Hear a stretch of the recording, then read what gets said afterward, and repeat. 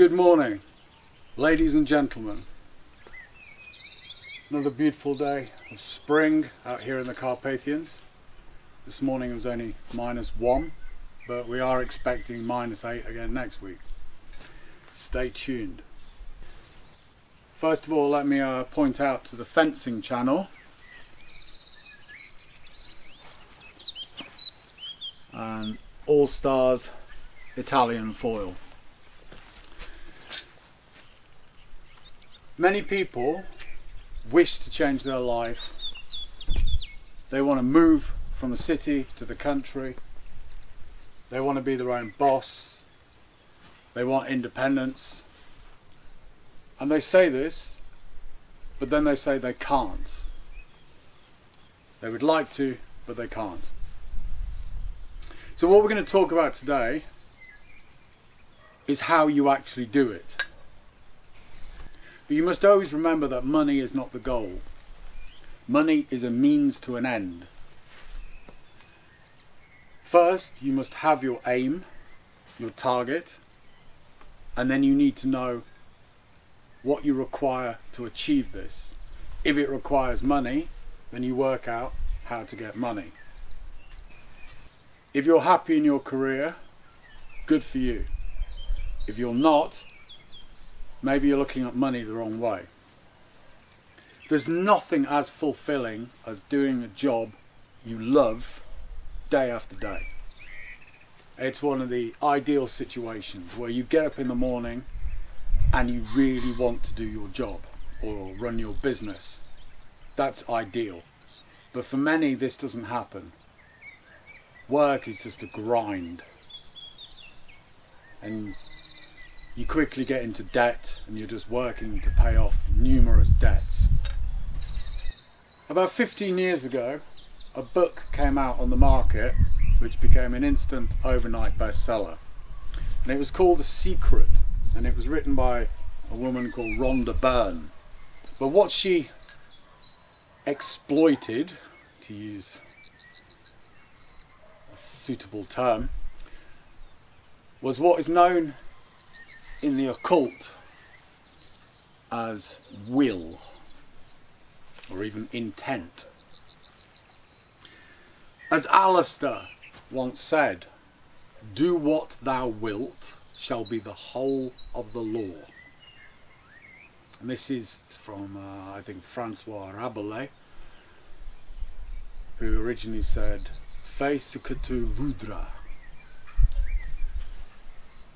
It was also used by the Hellfire Club. Do what thou wilt. And what this means is you focus your willpower, your complete intent on what you want. And you do it. That is how you achieve everything. For the naysayers who say that doesn't work, it does. When you meditate, when you sit, when you chant, you focus on what you want. And you basically change how you live your life, so that is the end goal. When I was looking into filmmaking, I was really shocked by the sacrifices the director-writers make to get that film out there. Quite often they will mortgage their home or max out their credit cards to pay for the film to be made. But it's the fact that they use their will to achieve their goal. So, intent. Now, focused intent is usually seen as positive intent, where you want something positive for your life, so you focus on it and it manifests. One very unusual style of manifestation is something called a tulpa, which is an entity or a being which comes into being because a group of people imagines it. But this is a bit off track. I'm talking more concrete, reality. You have positive manifestations and negative manifestations. And believe me, it's much, much easier to create a negative manifestation than a positive one. And the reason is, it's actually quite hard to continuously focus positively on what you're aiming at. Negative, it's very, very easy. And the emotions you use, because it is emotions that actually create the manifestation, the emotions you use for negative are much stronger. Sadness, fear, worry, these are really, really strong emotions. Let's take, for example, of an evening you have to walk home on your own and it's dark and you have to walk through the city, and every time you do this you're afraid, and basically what you're doing is reinforcing this fear in your mind again and again and again. You're frightened someone is going to step out of the shadows and rob you. By continuously focusing on this fear, what you're doing is telling the universe, our little holographic simulation of a reality, to install this. And at some point it will probably happen because you have focused so greatly on it. If any of you are into quantum physics and the appearance and disappearance of particles merely by concentrating on them, this is it. If you focus on something, it will happen. You just have to be really careful not to negatively focus on it. This goes beyond synchronicity. This is almost like you're rewriting the program, which in fact you are.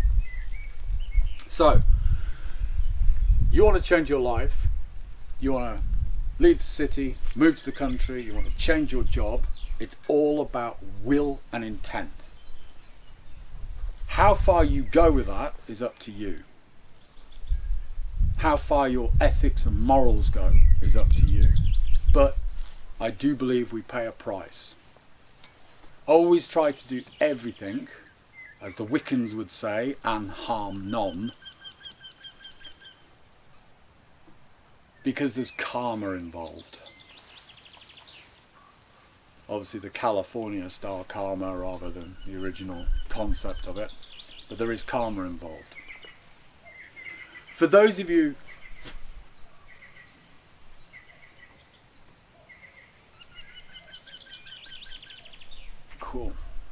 For those of you who would like to explore this more deeply, there was a book written about 100 years ago, and it is called the Carpathian, or the Three Initiates, and this deals with it in great detail, how to use willpower for positive manifestation, how to use directed positive intent. Now, I would like to give an example of how one of my positive focuses backfired on me. This is all part of this 10-thing bucket list, which I speak often about. You set yourself 10 goals and you do them. This is all part of this. But sometimes they don't turn out how you want. Yes, you achieve them, but it's not quite what you imagined. It's almost like the gods are having a laugh. One of the things I had on my newest bucket list was a new motorcycle. I love Scarlett, but she's a 650 single cylinder, and I need something with a bit more oomph. I also don't like the fact she has plastic fairing. I want a more naked bike so I can access parts more easily. And one bike I really, really like is the BMW R9T Scrambler. And what I said to myself, for me it's very, very expensive. I think they start at about 14,000 euros and go up. But for me that's a lot of money for a bike. So what I decided, I'd aim for this bike and I'd keep it for the rest of my life. I'd customise it and this will do me till retirement. That was my goal. I set my focus, and by focus I mean every day I repeat to myself the image of me riding. Not the words, but you see yourself sitting on that motorbike, riding through the country. You see yourself sitting with the people, looking at your motorbike. You have to basically create the image into existence. You want to live in the country, don't have it as a random thought, as an abstract thought. Picture yourself in the exact house you want to live in. Picture yourself going for walks of an evening, surrounded by trees and birds and squirrels. It has to be a concrete thought. You need to apply emotions to it, where you feel happy, you feel sad, all the emotions of it already being in existence. That is the secret to will and intent. It's as though it's already happened, and then the universe will suddenly think, whoa, I overlooked that, I'll put it in. That is what you need to do. Anyway, I did this with this motorbike. Every day I'd spend some time picturing myself, cleaning it, riding it, being very, very happy with it. After a couple of weeks of doing this, I was travelling to the city of Košice in the south, and I stopped at a gas station, a petrol station, and I went in, and there, sitting on the counter, was on special offer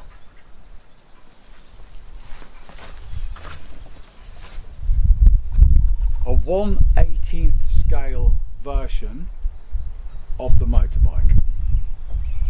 It doesn't even say the name of the bike on the box. It just says special edition. That is a BMW R9T Scrambler. My dream bike that I had applied so much focus and intent and meditation on. And at this point I had to make a choice. Do I buy it or not? And it seems a simple one.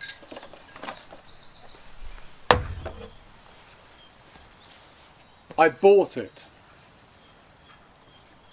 and that basically was the end of my focused intent and will on buying a BMW R9T Scrambler. I had bought one. Not the one I'd originally wanted, something about that big which I can actually ride, but something or someone somewhere had said, just buy that. For whatever reason, maybe for the lulz, or maybe out of concern, just buy that one and be happy. Sometimes the universe, the gods, whoever, they look out for you and they say, just maybe that's not what you should be focusing on. Take this and be happy. So I bought it. It sits on one of my shelves and I look at it occasionally and just grin. There is a border between what used to be called esoterica or the occult and what in modern terms we call quantum physics or holographic reality. The more science explores, the more we're seeing they're very, very similar. We just didn't understand how the universe worked. Your top 10 bucket list. Make your top 10 bucket list but choose very carefully what you want on it. Don't put stuff on it because you think it will be cool or others will be impressed. It's got to be something you deeply, deeply feel inside, because you're going to be living with it in whatever form it manifests as. Anyway, please subscribe to my channel, watch my videos and like them, and as always, be free.